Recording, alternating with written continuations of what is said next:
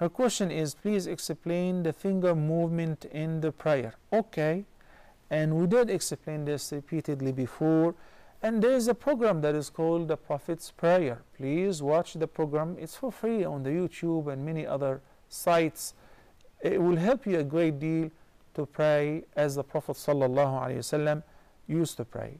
Moving the finger in the prayer is a sunnah that has been confirmed by many hadith, whether just mere pointing or moving the finger while reciting the tashahhud. Al-Imam Ahmad wa Nasa'i wa Abu Dawood collected the hadith narrated by the companion Wa'il ibn Hujr, may Allah be pleased with him. He said that the Prophet ﷺ, whenever he used to sit for tashahhud, ثم قعد فافترش رجله اليسرى, so he sat down and he spread his left leg beneath him, ووضع كفه اليسرى على فخذه وركبته, then he stretched his left palm on his thigh and knee, the last part of the thigh and over the knee, like that, the left knee obviously.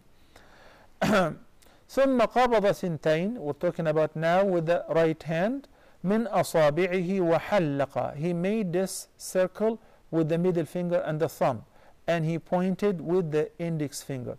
وحلق حلقة ثم رفع إصبعه فرأيته يحركها يدعو بها, so I have noticed that he was moving his finger and he was making dua.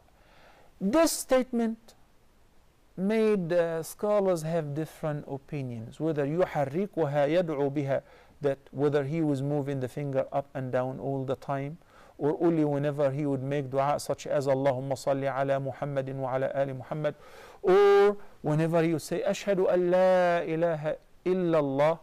So all of that is valid, you know.